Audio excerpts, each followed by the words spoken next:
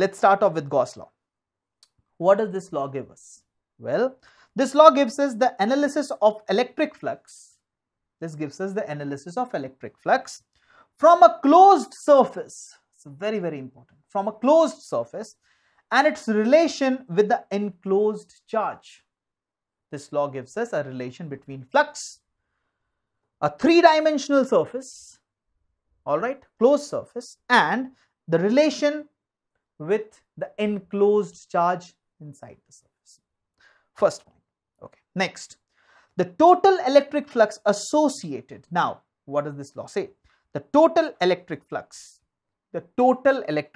let's say that is phi, associated with a closed surface, so this is for a closed surface, all right, is equal to the product of sum of all the enclosed charges, is equal to the product of sum of all the enclosed charges times 1 by epsilon naught times this constant. This is simply put forward, my dear friend, your Gauss law. See how simple life has become now. You will say, why, how sir, why sir? I'll tell you how. Think about this charge and think about a surface like this, and we were supposed to find the flux. Okay. Now, if we are using Gauss law, the surface that we use, or we call this three-dimensional surface as the Gaussian surface, no problem. So, if we are supposed to find it by the Gauss law, then the only concern is what is the net charge that is enclosed within this Gaussian surface. What is the net charge that is enclosed within this Gaussian surface? So, we'll directly write phi net, that is the net flux because of this enclosed surface, because of this closed surface, for this closed surface is equal to sigma net charge, that is Q enclosed, divided by epsilon naught. That's it. Now think, if you are going in terms of mathematics, like the first method, what you would have told? You would have told, and this is the net flux, right? This is the net flux. What you would have told, okay, we'll take an element, and then this element will be having some area dA. This will be the direction of the area vector. Then we are going to draw the direction of this electric field, right? And then there will be some angle theta. So how we are going to write? Yes, for small d phi, I can write this equal to E dot dA times cos theta, right? Or E dot dA, directly like that we can write, no problem.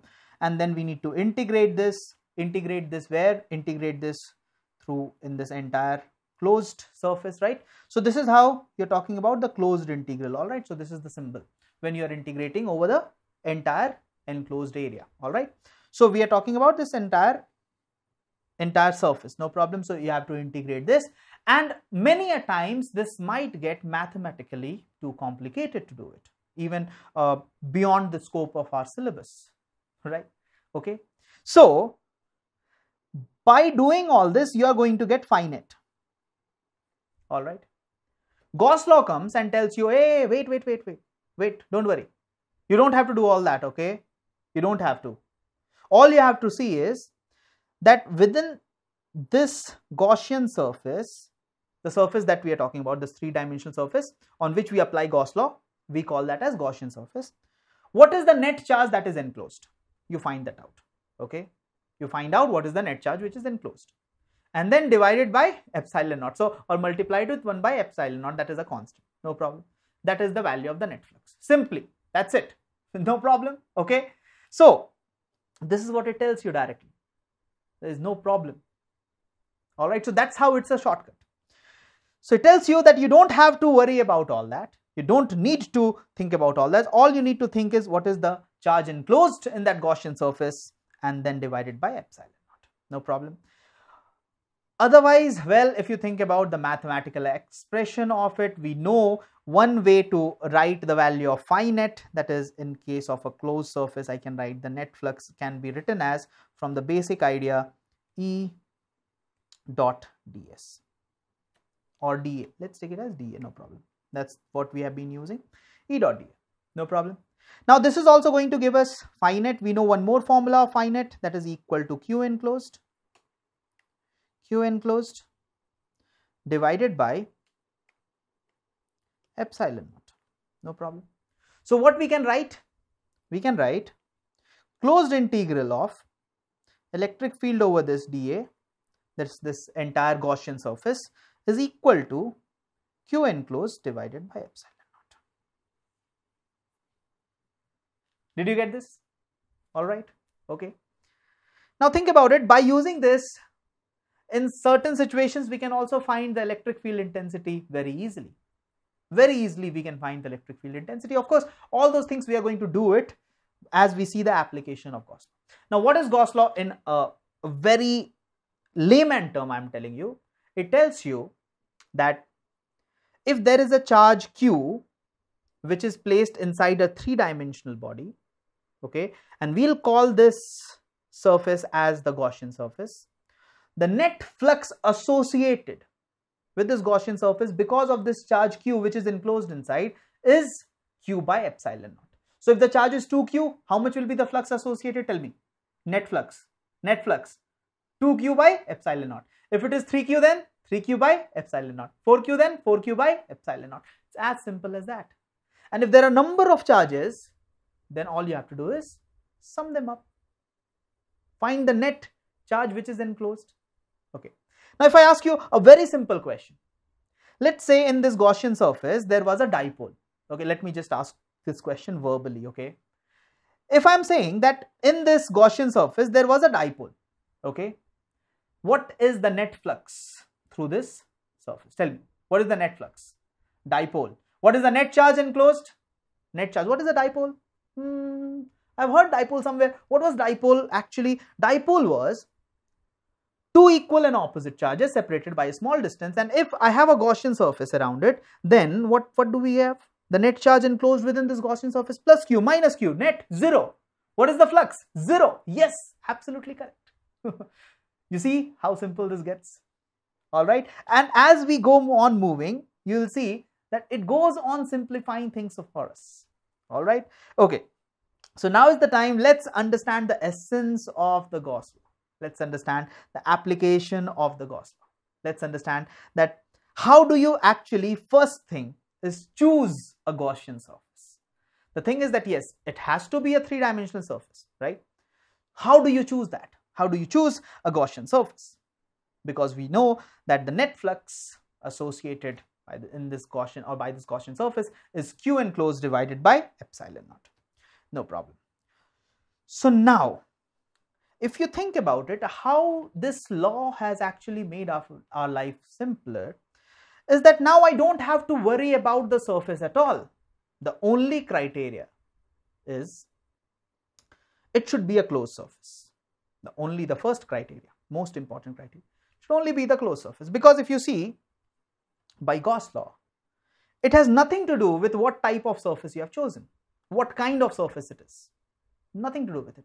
So all this problem of drawing the area vector and choosing the elemental area and all that just goes away, just vanishes, right? Okay.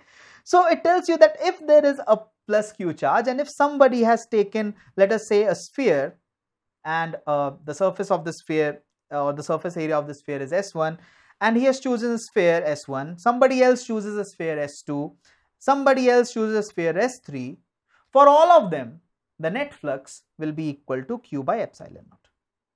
For all of them, for this guy, for this guy, for this guy, for all of them, because whatever lines of forces are coming out, they will cross through the first sphere, second, third. So it has nothing to do with the shape and size of the spheres. It's nothing to do.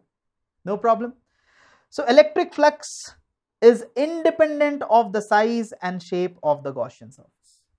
It is independent of the shape and the size of the Gaussian surface.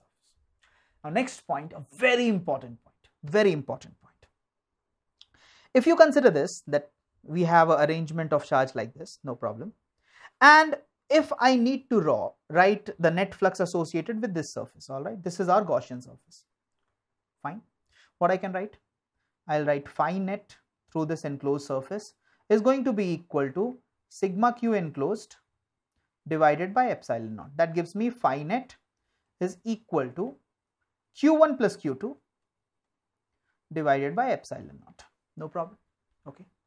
Now we know that this value, this phi net, or let me write it over here, this phi net is also equal to closed integral of E dot ds.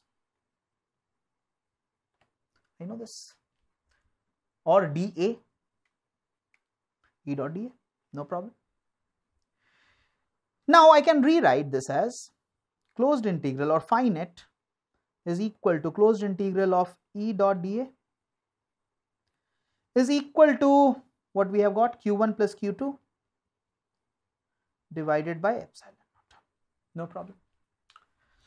Now if I think about this electric field, if I think about the net flux, and if I think about the charges, what can be told about all of this? Now this is something very important and a very minute detail about this law. If you think, the net flux has nothing to do with the charge which is outside the Gaussian surface. Nothing to do with it. Alright. And I have told you why. Because we have seen that for a three-dimensional surface, if you place a charge outside, the net effect on the flux is zero. Does not have to do anything. Correct? So net flux only depends upon the net charge which is enclosed within the Gaussian surface. Correct? But when you talk about this electric field, if you go by the basic formula, what is this electric field? What is this electric field? Is this electric field because of Q1 or Q2 or Q3? So well, many students make a mistake by thinking that this electric field is the net electric field because of only the charge which is enclosed, which is wrong. The electric field, and this is the beauty of this law, the electric field is the net electric field because of presence of all the charges in the system. How many charges are present? 1, 2 and 3.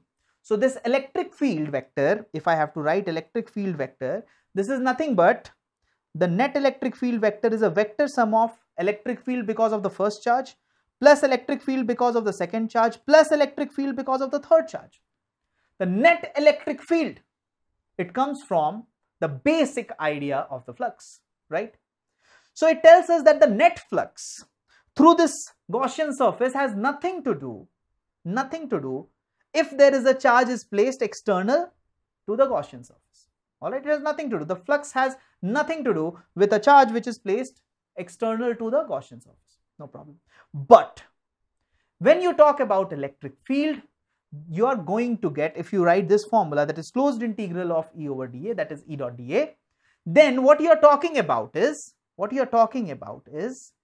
that the net electric field is because of presence of all the charges, irrespective whether they were present inside the Gaussian surface or they were present outside the Gaussian surface. Did you get this? Alright. It is irrespective of the charges, whether they were present inside or outside. The electric field you are going to get is always going to be the net electric field. Keep that in your mind. Alright. Very important point. So now this is how you are supposed to think in terms of electric field and the net flux. Alright. So when you are writing it like this, when you are only talking about the net flux, yes, it only depends upon the charge which is enclosed. But when you are talking about the electric field, this net electric field vector is because of all the electric field vectors that is present because of presence of all the charges in the system.